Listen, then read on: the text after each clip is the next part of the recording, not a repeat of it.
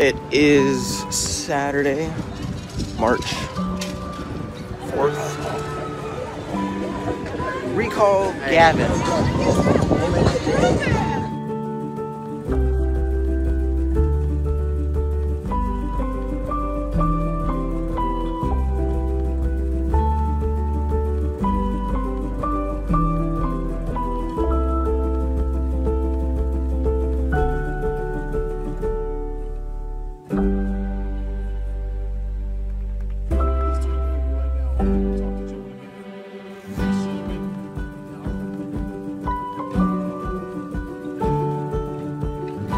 All the ladies fall in love with you.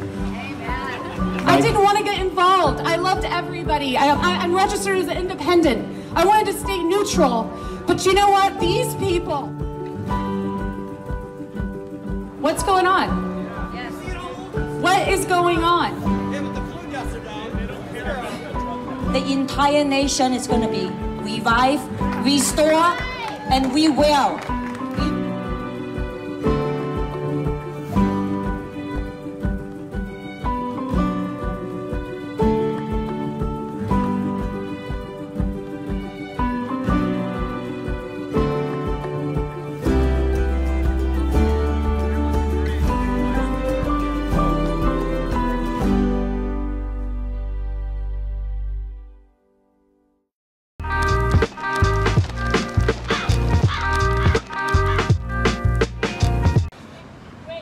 Howdy. It is Saturday, March 4th, or no, March 6th, and Morgan and I are in San Francisco. We're at Fisherman's Wharf. Blogging?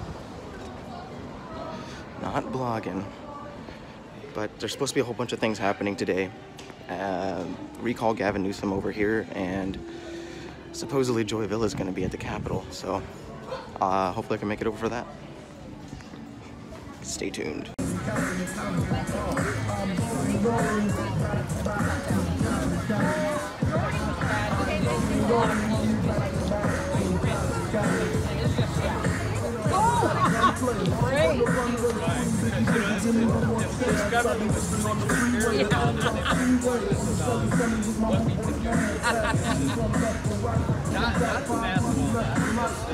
That's actually it's a health hazard.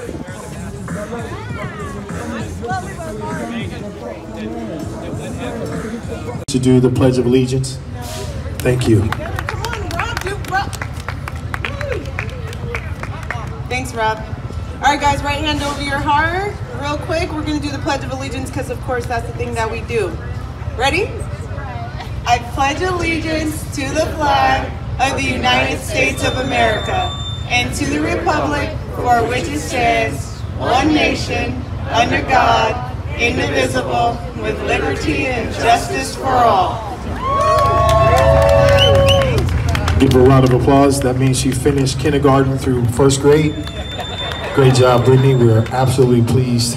Ladies and gentlemen, now since we have spoken to the Lord and we've been able to give our country the representation that it needs, right now we're going to start. Pastor Jay, thank you very much, sir. That was absolutely fantastic. Brittany, that was great. We're here to have a monumental moment for everyone who's here in the city. First, we want to say thank you to all the great people that are in the city. We want to give Nancy Pelosi a round of don't clap. No, the most funny part about it is I've never met the lady, and you know, people tell me I'm a very funny guy, so I'm just going to say something very funny. The location of this whole entire rally was not supposed to be here on the sidewalk, okay?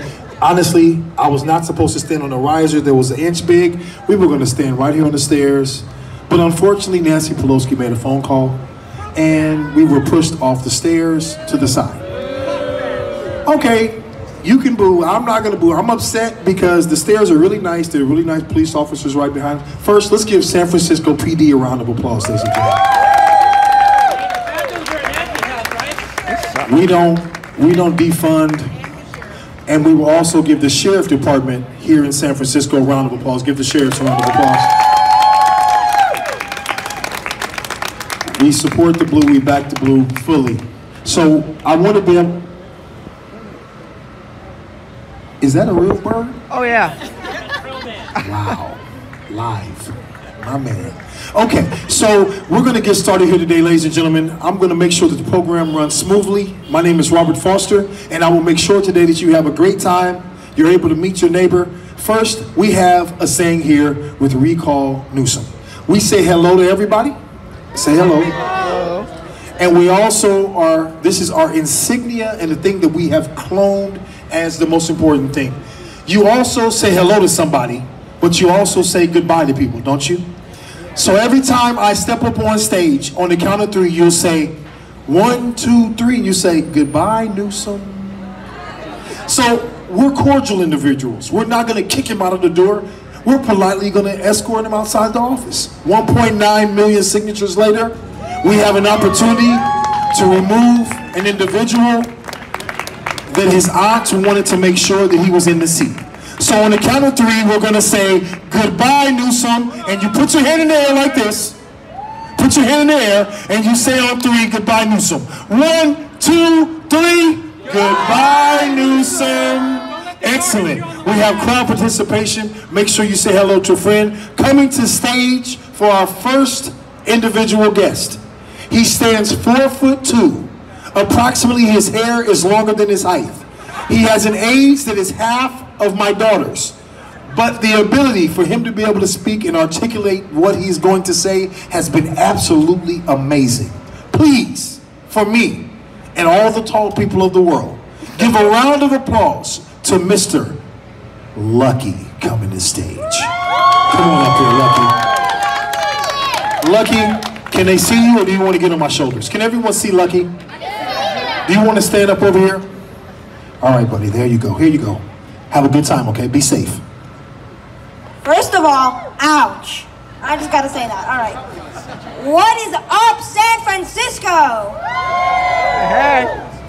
Now, I drove all the way here from a little known place called Santa Monica, and shoot, I was tired afterwards. I'm gonna be honest with y'all. But I came here not for myself, but because we need to stand up. The time is now. We need to fight. The people are suffering.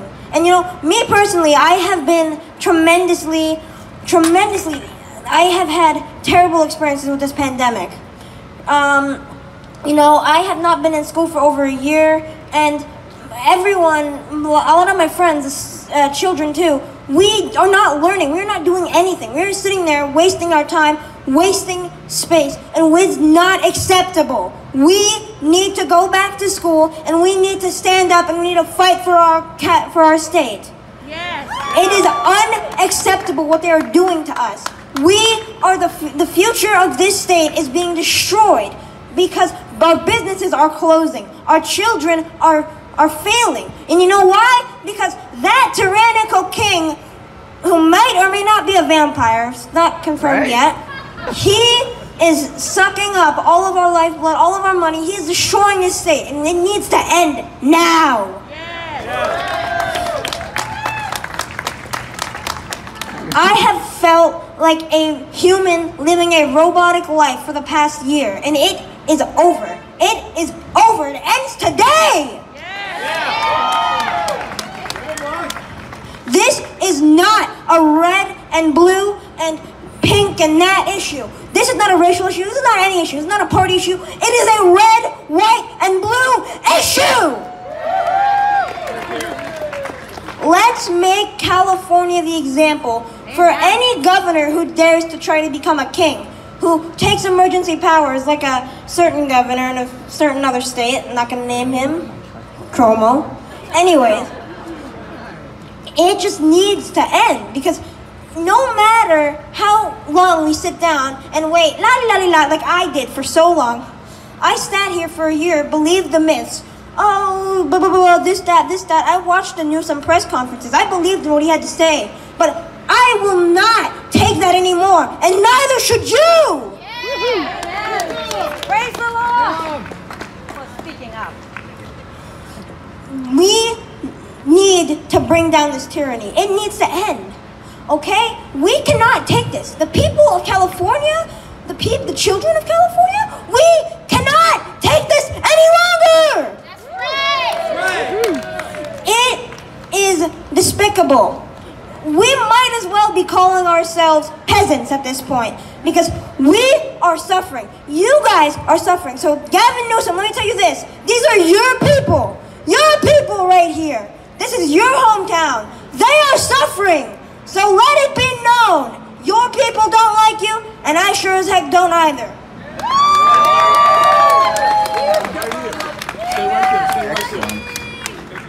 That's not the best we can do. Please give Lucky a round of applause, ladies and gentlemen. That's right. That's right. Lucky, do us a favor, please, because other people have children your age. His bird is the same height as you. Can you please tell us where we can find you on Instagram or Facebook? Take your time and let the people know. Do you have Facebook? No, I don't have. How old are you? 12 years. Give a 12-year-old a round of applause, ladies and gentlemen. What do you have, Instagram? Okay, here, give them your Instagram handle. My Instagram handle is ILoveSoldiers123. I'm posting daily content. I told you to say it slow, like your age. Slowly.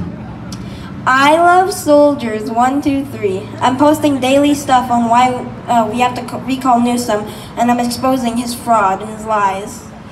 Unbelievable. Give Lucky a round of applause. Lucky, you know I love you, man. You're amazing. I want daughters. When you get older, you might be able to marry one of my daughters. Just one, not two, okay? Just one, Lucky. Don't think about it. Ladies, please give Lucky a round of applause. Thank you very much. I want to acknowledge other individuals who are here also. There's a gentleman who's standing in the back with a golden retriever that has really been monumental in pushing for this recall effort. Ori, come on up, buddy. You know, you're in the program, but I wanted to make sure, if you see the tent where it says, recall Gavin Newsom, this is the gentleman who helped to start it. Mike Netter, where are you, sir? Where are you, Mr. Netter? There he is. Come on up here, buddy. Please, ladies and gentlemen, give them both a round of applause. 1776 Forever Free. Dr. Courtney, come on up here on stage, please. Magical individuals right here. Magical individuals. Joe Collins, come up on stage, please. Are you doing an interview now? He's doing an interview? He's doing an interview right now. Okay, we'll talk to Joe in a minute. These gentlemen, I'll call him up on stage in a second. But we want to make sure that you know who are the individuals that made it possible for us all to be here today. It is not about a party preference. It is about an individual who has a certain thought process that is cause for our state to suffer. Could not stay in their homes. People have closed businesses all throughout our state. These gentlemen and Joe Collins and the whole 1776 Forever Free team, Team Collins, and everybody that is here supporting, everyone who's here, we've all made an effort to make sure that this gentleman is not going to stay in office at this time. So please give them a round of applause. Please. We're going to continue the program. We have a lady coming to stage right now, Dr. Courtney. You can go before all the ladies fall in love with you. Amen. Mike, get out of here. The women fall in love with you too. I have competition. We have a lady that is so amazing. You've probably seen her story on Channel 7, Channel 4, Channel 6, Channel 5, Spectrum News in Los Angeles. She's been on Fox Television. She's been on every major network throughout the country. She made a stance, and you'll hear her story. Angela, where are you, beautiful? There she is. You've heard the story of Angela, and you've probably seen it on the news. I do not want to take a second from any of this that she will say to you. Please, give a hand and say hello to Angela right now. But before you do that, Angela, do me a favor. I'll say goodbye. Hey, San Francisco, how are you? You may know my face. I was a reluctant person to get involved in politics. I'm a small business owner. I've owned my pub in Sherman Oaks for 10 years. And when you're a small business owner, you don't do it to become a millionaire. You do it because you love it and because you love the community. And I want you guys all to know that right now we are severely under assault. And I didn't know that. I was like everybody. As soon as everything went down, I wanted to do whatever I could to keep everybody safe, whatever they asked from me. And it just was one thing after another and another and another. And it got to a point where literally between boarding up from riots, being told I had to go, getting to go inside for 3 weeks and spending thousands upon thousands of dollars for fans and plexiglass and windows, only to be told then I had to go outdoors. And I don't know if a lot of people you know this, but a lot of bars don't have food and they don't have room for patios. Those bars have been shut down since June of last year. I at that point was going to close. I had no more funds left. I had taken out a loan just to get through the year. I was losing $20,000 to $30,000 a month because I'm a brick and mortar place. And building the patio out and getting that was probably the toughest month of my life. I spent anywhere from $60,000 to $80,000 of loan money while taking a loss. And we opened up, and again, I was getting furniture off Facebook. I was buying furniture from businesses that were going out of businesses. I was trying to keep my head down, and it was killing me to see my fellow small businesses go under, but I was just like, survive, Angela, just survive, just get through this. And I regret that now. I regret that with everything I have. I had apathy. And I had this just keep your head down and survive while I was watching my fellow business owners go under and buying furniture from their places so I could try to survive. And so then I do it in short notice, and I open up, and we open up into a heat wave with face shields and gloves. And I mean, I had a woman have a heat stroke on my patio. I had the public health department out 3 times a week harassing me. But we made it. And by October, we saw a profit. And then Governor Gavin Newsom, 2 days before Thanksgiving, shuts us down again. Before the holidays, I had to tell my staff, I told my bookkeeper, can we just stay open for to-go so I can give some of them work? And he said, Angela, we're not going to make it past January. So I had to tell my staff, listen, you got to come in next week. I have to furlough you, but I'm trying to be positive. Don't worry, I'll figure a way out. We'll open. Don't stress. Right before the holidays, I'm giving them last paychecks and bags of groceries. I have single parents that work for me. I have people that had lost other jobs. They were on their 3rd job that I had just trained. And I thought it was done. I thought it was over. And I on Black Friday was really depressed. I'm walking around the mall. Nobody's wearing a face shield. Nobody's wearing gloves. Everybody's trying on clothes, and they're open. But all the small businesses are closed. And I told my mom back in Indiana, I've been in LA 28 years, Mom, and everybody is bailing on California, and I can't do it anymore. I have to tell the truth. The truth has to be told. Yes. That is what we need. We need people in office that care about us that tell the truth. Let's get into this package. The facts of the matter is that science is what they promised they would go by, right? And we trusted them, and they lied. It is a 1% chance inside a controlled environment like a bar or a restaurant of getting COVID compared to 74% chance in a house party or a house gathering. So they shut us down and the numbers go through the roof. Meanwhile, small businesses are dying. We are dying. We literally in LA County we have lost the most small businesses in the country. We've lost 60% of our small businesses. And guess who's number 3? San Francisco. We have 2 of the top 3 cities in the United States who have lost the most small businesses, and we have 1 governor over both those cities. Enough is enough. When I walked into to give last paychecks to my staff who were bawling and most of them weren't even getting unemployment, I walked into a movie company, a 200-person tent, 15 feet away from my tent with a catering truck. I remember that. They got a permit to act right doing the same thing in my parking lot. And that is when I lost it. I put my head down and Ben, who was with his son, said, Ange, did you see that? I said, yeah. And he could see it in my face. He said, it's going to be okay. I said, no, it is not okay. It is not okay anymore. And I cannot have apathy. I have to get involved, and I got to do something. This is our state. This state belongs to us. And our politicians, they need to know they work for the people. They work for us.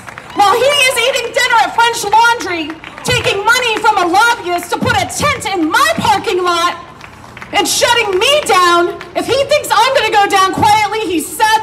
mistaken. This will not stand. And we are California, and the country is looking at us. They are looking at us in New York. They are looking at us in Michigan, and they're saying if they can do it, we can do it too. And these people from the recall, they've been doing it since I even got on board because I wasn't political. I didn't want to get involved. I loved everybody. I'm registered as an independent. I wanted to stay neutral. But you know what? These people have had my back. These people are trying to save the state. And we need to talk to everybody and get everybody's signature. No more apathy. Let's take our state back. And thank you, San Francisco. Thank you so much for coming out.